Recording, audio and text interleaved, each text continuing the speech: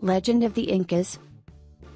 The Incas are a tribe of South American Indians who ruled an empire whose territory stretched along the Pacific coast and the Andes mountain range, occupying the area from present-day northern Ecuador to central Chile.